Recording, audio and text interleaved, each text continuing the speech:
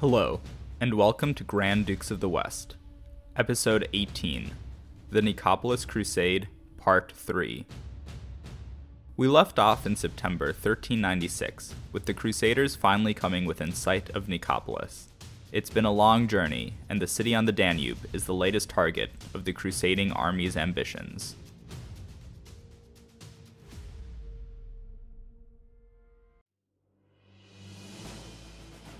Chapter 5, Nicopolis.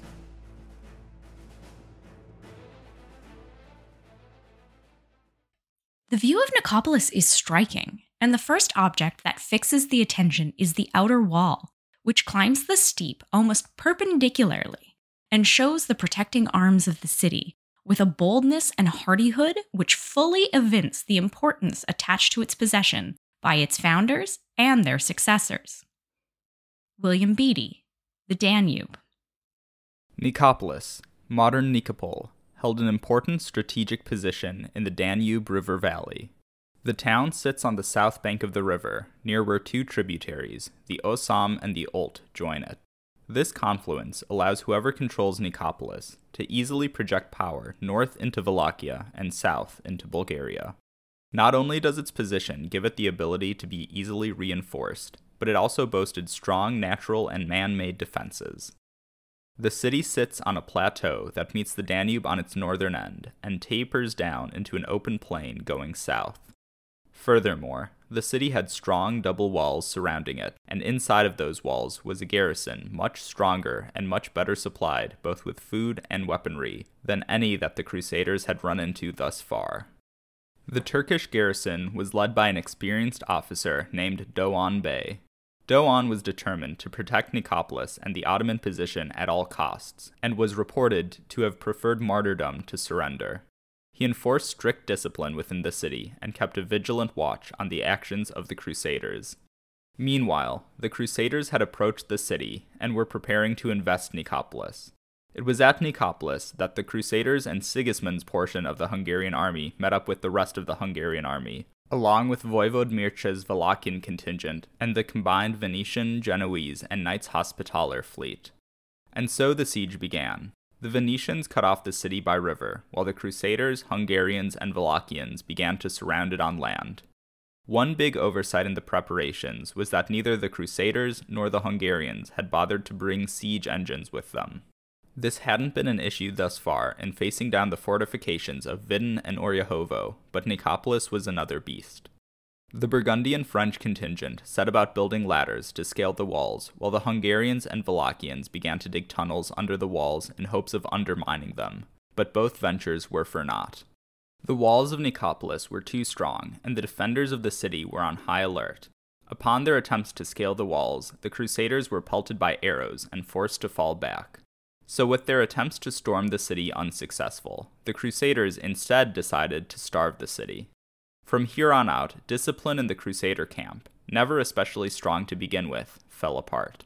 Rather than going out to scavenge for materials in order to construct more siege engines, the Crusaders sat around drinking and gambling. They did not even bother to maintain an active scouting force around the area, and they considered the fact that Bayezid had not sent an army against them thus far to mean that he was too scared of them to face the crusade in open battle. Furthermore, Marshal Boucicaut, not wanting anyone to ruin the party, decided to cut off the ears of any of the men who started to spread rumors of Bayezid's approach. But Bayezid the Thunderbolt was not cowering in fear in his capital of Edirne. Instead, his attentions were focused on Constantinople. The Byzantine capital was currently also besieged, but when the Sultan heard that a Crusader army was ravaging his northern border and currently besieging the key to that border, he knew he had to respond in force. Bayezid burnt the siege engines that he had been constructing and raced north with his army. Once at Edirne, he summoned additional soldiers and then made his way quickly to Nicopolis, picking up an additional Serbian force led by Stefan Lazarevic along the way. The reason that the Crusaders had thus far not faced a formidable Ottoman army was that Bayezid had sent orders to his commanders not to engage but to assemble at either Edirne or Plovdiv. The Ottoman army reached the plain south of Nicopolis on the 24th of September and set up their camp, the speed of their arrival giving further justification to Bayezid's sobriquet of the Thunderbolt. Ottoman chroniclers relate a story from that night, where Bayezid snuck up to the walls of the city in Hungarian garb, where he was able to speak with Doğan Bey. Quote, "Hang on bravely, I will look after you," he told his commander. "You shall see that I will be here like a flash of lightning." The first clash of arms between the Crusaders and the Ottomans at Nicopolis came earlier on the day of the 24th. As the Ottomans were approaching, Engeurrand de Coucy, one of the few Crusaders interested in scouting, was surveying the area with a small force of troops and found a company of Ottoman soldiers. De Coucy ordered most of his men to hide in the woods while he led a small force to attack the company and then feign a retreat. The Ottomans chased de Coucy into the woods where the rest of his men were hiding and were in turn ambushed and slaughtered. Upon de Coucy's return to the Crusader camp, it became clear that an Ottoman army was nearby. De Coucy's raid also further contributed to the Crusaders' overconfidence and shed a light on some tensions within the crusading camp. These tensions were on full display the next morning when a war council was called. Here Sigismund proposed that the battle be led by the Hungarian, Wallachian, and Transylvanian force, with the Crusaders in the rear. Sigismund had good reasons to put this plan forward. First, the Crusaders had never fought a true Ottoman army, while the Hungarians, Wallachians, and Transylvanians all had years of experience to draw from.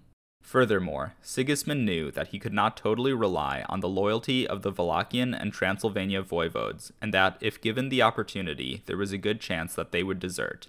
If the Wallachian and Transylvanian forces were in the vanguard, they would not get an opportunity to desert. Sigismund also knew that the Ottoman Sultan would keep a reserve force of some of his best men for a final assault, and hoped to do the same with the Crusaders. These justifications made sense to many of the older Crusaders, such as de Coucy and the Admiral of France, Jean de Vienne. However, amongst the younger cohort, especially Marshal Boucicaut and Philip of Artois, Count of Eu and Constable of France, there was a demand to be placed in the vanguard. The Count of Eu, as Constable of France, had the right to occupy the vanguard of any army he fought with, and argued that despite being nowhere near France, he maintained that right. Boucicaut, meanwhile, lambasted de Coucy for not letting John of Navarre lead the earlier raid, and argued that since he had already had his moment of glory, he was fine not letting the rest of the Crusaders earn any. John was still a fairly untested youth, and besides being present at the battles, or if you prefer massacres, of Witten and Orjehovo, still hadn't had the chance to really distinguish himself in battle. He ended up siding with the younger crusading cohort, and, thinking back to his father's instructions before he left Burgundy, demanded a spot in the front. So with the Ottoman force now approaching, preparations for the battle began. The Crusaders took the opportunity to kill any of the prisoners that they had taken during the campaign thus far, so they wouldn't have to deal with a potentially unfriendly group in their own camp.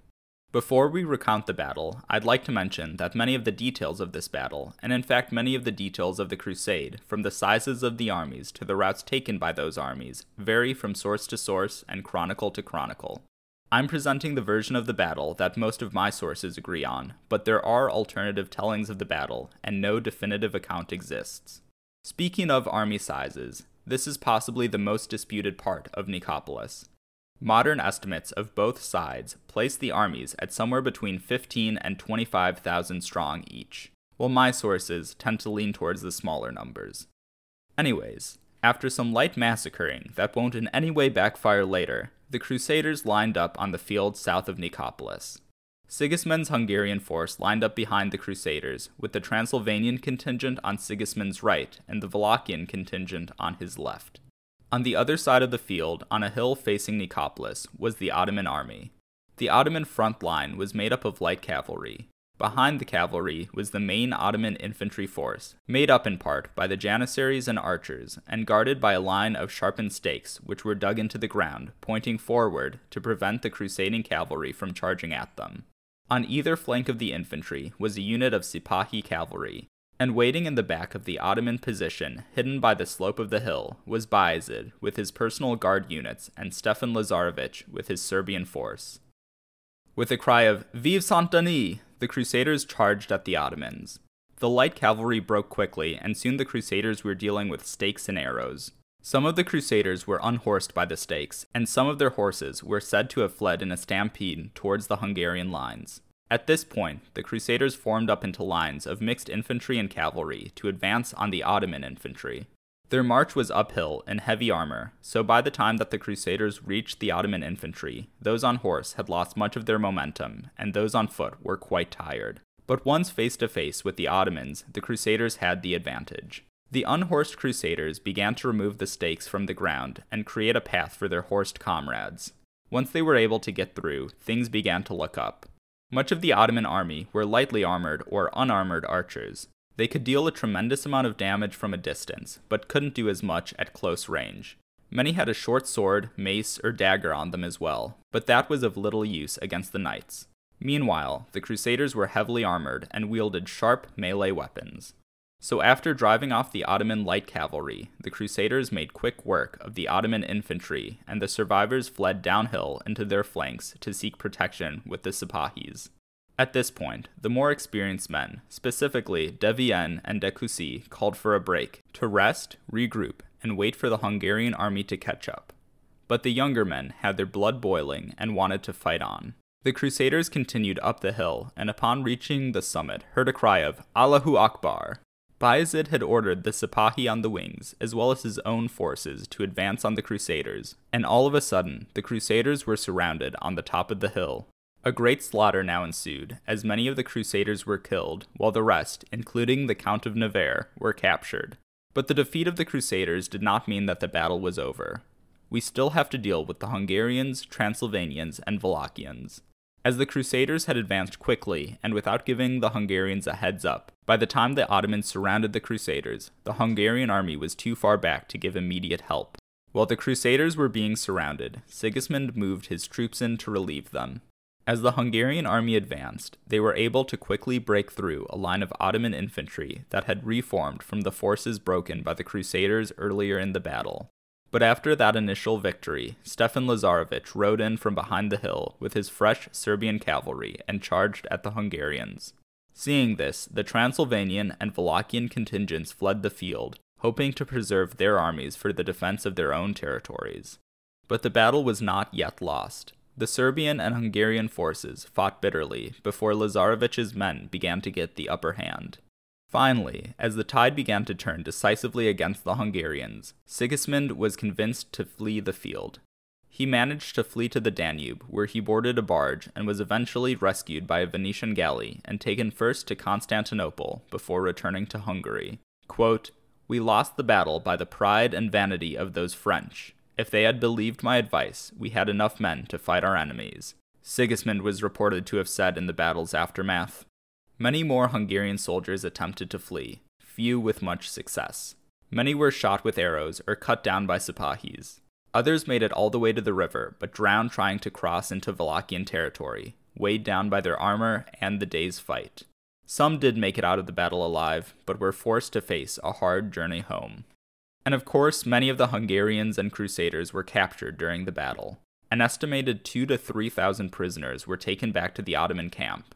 In the aftermath of the battle, Bayezid found the remains of the prisoners from Vidin and Oryahovo, and hearing of the massacres that the Crusaders had carried out throughout their campaign, combined with the heavy losses inflicted on the Ottoman army, the Sultan decided to repay blood with blood. Jacques d'Ailly, a captured crusader who had served as a mercenary for Murad earlier in his life, was recognized by the Ottomans, and he was made to select the most senior captives who could be ransomed, while the rest were condemned to die. Bayezid reportedly made John watch the executions with him, and it was because of this that the Count of Navarre was able to save Boucicaut's life. The marshal was slated to be executed, but upon seeing him, John fell to his knees and begged for the marshal's life. But while Boucicaut was saved, many more men died that day. The sources I have disagree on whether or not all of the prisoners were actually executed, or if the threat of mass execution was made and then lifted after a suitable number of heads rolled. But either way, the survivors were sent to Edirne and then to Bursa. The Ottoman army remained by Nicopolis and began raiding the surrounding territories. After some time devastating the Danube region, Bayezid decided to return south to his empire's core territories. While Hungary had just lost its army and Sigismund was currently nowhere to be found, the Ottomans had also suffered heavy losses, and there was still consolidation to be done in the southern Balkans as well as in Anatolia. As Bayezid left the field, he did so in triumph, and while much of the credit does have to go to Ottoman tactics and their military configuration, the real difference between victory and defeat lay in the fact that the Ottomans were able to use their resources throughout the battle in a sustained push and managed to find and exploit their enemies' poor positioning, while the Crusaders charged only thinking of glory, and despite their initial success, found themselves out of position and exposed. And so this expedition came to be known as the Nicopolis Crusade, rather than the 10th Crusade, the Great Crusade, or something equally impressive. Nicopolis, rather than Aderna, or Constantinople, or Alexandria, or Jerusalem, was the terminus of the Crusaders. John is said to have fought well during the battle, and for his conduct at Nicopolis earned the sobriquet Sans-Peur, or the Fearless. It is interesting to notice the similarities in how John and his father Philip the Bold earned their titles. Both fought bravely, even as the battle turned hopeless, and both were captured in battle. If Philip was worried for his son's well-being, he could at least take comfort in the fact that John had fought well and followed his lead. Chapter 6. The Return Home.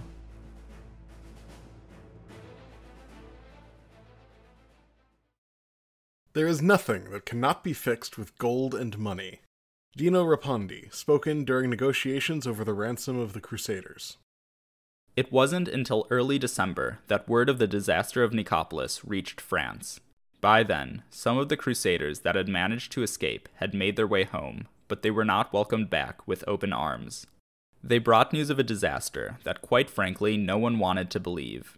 It was inconceivable to many lords of France that the great flower of Western chivalry could be destroyed by a group of, in their minds, barbarians. These stragglers were seized and imprisoned and threatened with drowning once the rumors that they spread were proven false, but nevertheless, there was great anxiety amongst the courts of France. But the fears of the French were confirmed when Jacques d'Ailly returned to Paris on Christmas Day 1396 and made his way to the Hôtel Saint-Paul bearing letters written by the captured Crusaders and a request from Bayezid to begin negotiating a ransom. Jacques d'Ailly was a trusted member of Philip's Burgundian administration and brought with him proof of the stories he told, so he was not imprisoned, but instead rewarded by the king for bearing the messages. Almost immediately after recounting his tale to the king, d'Ailly was accosted by the nobles with friends and relatives amongst the Crusaders. The scene at court was a chaotic mixture of joy and sorrow, as some took comfort in the knowledge that their loved ones were alive, while others mourned their deaths. Meanwhile, the first Crusaders to return and spread the word of their defeat were quietly released from prison. While Philip was no doubt relieved by the news that his son was alive, he had lost valuable officers and close friends at Nicopolis, such as Guillaume de la Tremoille, Jean de Vienne, Philippe de Bar, and Oudard de Chasseron. The Dampierre House of Flanders was pared back, as Margaret of Burgundy had lost 3 of her half-brothers. So although Philip's dynasty was assured, he was not above shedding tears for the fallen. However, d'Ailly was not a free man. He had been paroled by Bayezid to open negotiations, but was expected back in Ottoman territory. So d'Ailly began the journey back east, accompanied by 3 more members of Philip the Bold's administration. The Burgundian delegation brought with them fine gifts in hope of buttering up the Sultan, including, but not limited to, chargers, falcons, hounds, a tapestry depicting the life of Alexander the Great, fine cloth, and jewels. The gifts had the intended effect, and Bayezid began his negotiations in a good mood. However, they also put Bayezid under the impression that a lord wealthy enough to give such fine gifts should also be able to afford an exorbitant ransom. So after some negotiation, in mid-1397, the ransom was set at about 200,000 ducats, a huge sum that roughly translates to somewhere between 210 and 220,000 francs, about half the cost of the preparations for the crusade. But now that a sum was agreed to, it had to be paid. Here the captives benefited from the political situation in Italy. After being threatened with annexation by Milan, the Republic of Genoa placed itself under the protection of the French king in late 1396. The king made his acceptance of this role contingent upon the Genoese aiding in negotiations with Bayezid and assisting in paying the ransom.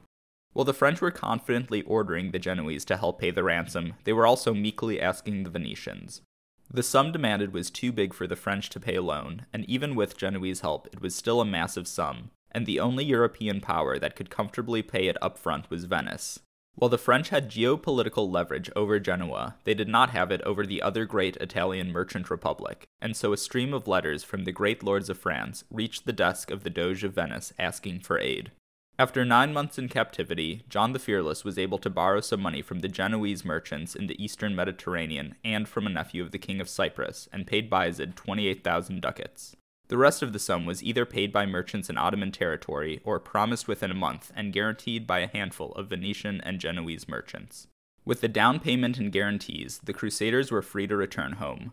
But before they did, Bayezid summoned them to him and, according to Froissart, gave the following speech, quote, "John, I am well informed that in your country you are a great lord, and son to a powerful prince. You are now departing and can look forward to many years. And, as you might be blamed for the ill success of your first attempt in arms, you might desire to wipe out this blot and regain your honor, and summon a powerful army to lead against me and offer battle. If I feared you, I would make you and your companions swear on your faith and honor that neither you nor they would ever bear arms against me. But no, I will not demand such an oath. On the contrary, I shall be glad that if, when you return to your country, it pleases you to assemble an army and lead it here, you will always find me prepared and ready to meet you on the field of battle. What I now say, repeat to whomever you wish, for I am ready for, and desirous of, deeds of arms and of extending my conquests." And with that, the Crusaders left the Ottoman Empire, and Boucicaut would be the only one of these Crusaders to take Bayezid up on his offer. The Crusaders left Byrsa and sailed first to the island of Lesbos. After staying at Lesbos for a month or so, the Crusaders made their way to Rhodes to visit with the Knights of St. John and borrow some more money so the rest of their journey would be comfortable. After departing Rhodes, the Crusaders island hopped up the Aegean, Ionian, and Adriatic seas before finally reaching Venice in October. Once in Venice, the Crusaders were made to remain in the city until the portions of the ransom forwarded by the Venetian merchants was repaid. However, upon an outbreak of plague reaching Venice, the Crusaders demanded to be able to return home. Dino Rapondi, a Lucchese merchant in the employ of Philip the Bold, was able to personally guarantee repayment, and so the Venetians allowed the Crusaders to continue their journey home. But by the time that the Crusaders began their journey from Venetian territory back to France, 4 of the captured Crusaders had succumbed to illness or injury. Guy de la Tremoille, Engeurrand de Coucy, Philip of Artois, Comte of Eu, and Henri de Bar. Despite being away from home for so long, the Crusaders were not in a terrible hurry to return. Their march was leisurely, and they took short breaks from traveling quite often, and it was not until late February 1398 that the Crusaders returned to Dijon. Before we get into the reception that the Crusaders received in France, I want to explore the payment of the ransom a bit more. At this point, in addition to the 200,000 ducat ransom, John and his companions had incurred 100,000 ducats worth of expenses on their journey back. We can also add the value of the gifts that Philip sent Bayezid to come to a total ransom and return cost of around 400,000 ducats. By the time that the Crusaders had left Ottoman territory, 75,000 ducats had been paid to the Sultan, with the rest promised by Venetian and Genoese merchants, with additional help coming from the King of Cyprus and the Knights of St. John. Therefore, when Philip himself began to make ransom payments, he had to make these payments primarily to Italian merchants. Sigismund had offered to pay half the ransom, but couldn't afford it, so Dino Rapondi made the payment for him in exchange for Sigismund transferring a tribute payment from Venice for 7,000 ducats a year to Rapondi. However, Venice refused to pay the sum to Rapondi, so Philip bought it out from his favorite banker. The issue of lack of payment from Venice wouldn't be resolved until the reign of Philip the Good. Meanwhile, back in Burgundy, Philip the Bold was in the process of levying a huge amount of taxes. In 1397, Philip more than doubled his usual aid requests to his territories, and while he did not get everything he asked for, he was able to raise a significant amount of money and guarantee some additional payments over the next few years. But he could only raise so much from his territories, especially when they had already paid much more than usual 2 years earlier to fund the crusade in the first place. Philip was further able to draw on some royal funds to help him pay off the ransom, and furthermore reduce the salaries of many of his officers over the next few years. Between squeezing his subjects and raiding the French treasury, Philip seems to have been able to pay off the Crusader ransom without too much trouble. And in fact, while many of his officers had their salaries cut, Philip appears to have done little to reduce the cost of his own household in the years after Nicopolis. That being said, Philip does seem to have taken his time with repayment to the Italian creditors. We don't have much of a reason to believe that Philip died in debt to them, but we do see messages from Italian merchants to Philip demanding repayment dating to 1400, 1401, and 1403. So with the financial situation dealt with, we can finally greet John the Fearless and his comrades in arms back in Dijon. The Burgundian prince had returned home on February 22nd, 1398, almost 22 months after he left. In Dijon, John finally met his 1.5-year-old son Philip, future Duke Philip the Good, who was born while John was still heading east towards Nicopolis. As John entered Dijon, he was greeted not as a defeated soldier but as a conquering hero. Despite the Battle of Nicopolis ending up as a disaster for the Crusaders, John, and by extension Burgundy, gained a ton of prestige as the leader of the crusade. Furthermore, his captivity in Ottoman hands was likened to a kind of martyrdom. While the initial news of the defeat at Nicopolis had been greeted by mourning and despair, by the time that John returned to France, that mood had dissipated and was replaced with one of jubilation. From Dijon, John made his way up to Paris, where he was received by the king, and from there made his way to Ghent to meet up with his father. The Duke and his heir then embarked on a tour of the towns of Artois, Flanders, and Brabant. Everywhere John went, he was received with praise and celebration. Quoting Bart van Loo, quote, "Philip the Bold did all he could to make his investment in the crusade pay off. By constantly banging on about his son's heroic deeds and by peddling him as a chivalric trophy, Philip succeeded in suppressing thoughts of the defeat." In the wake of John's return to France, Philip founded an order of chivalry, the Order of the Golden Tree, to promote both John's accomplishments, whatever they were, and the House of Valois-Burgundy more generally.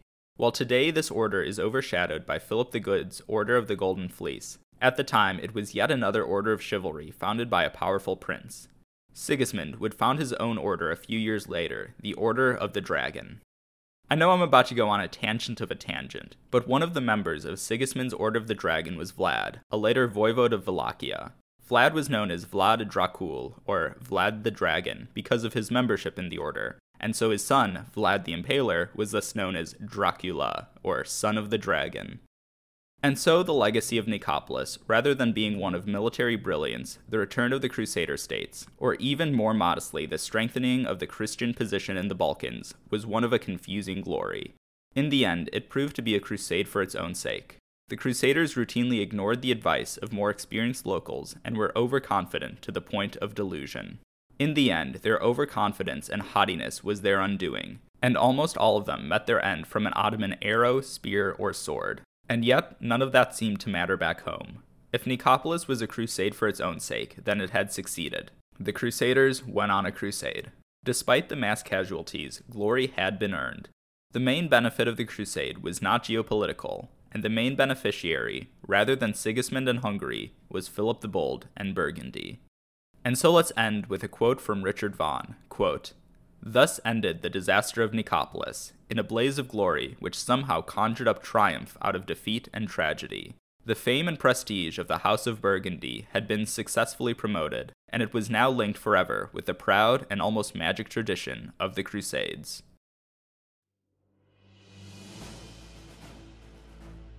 Epilogue.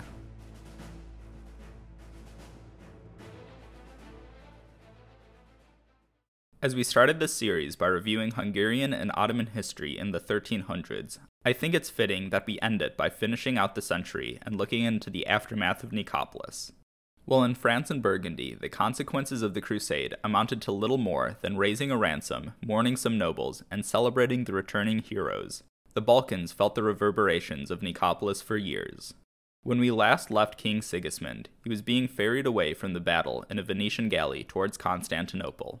In Constantinople, he met with the Byzantine emperor and reportedly made plans to launch another crusade, although these plans would be abandoned.